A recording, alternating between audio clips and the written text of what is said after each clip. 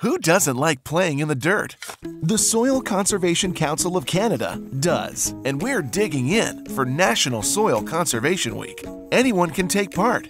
All you need is a new pair of white 100% cotton underwear, a shovel, a marker flag, and a patch of soil to bury your undies.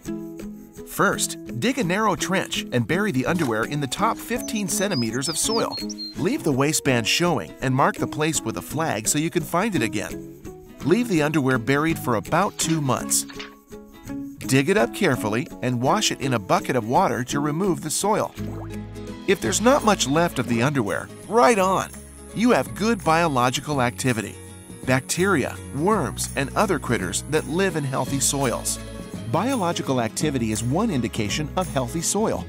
Healthy soils support sustainable food production, enhanced biodiversity, and cleaner air and water for present and future generations. So dig in and share your experiences with us and your social networks using #SoilYourUndies. It's time to soil your undies in the name of soil conservation.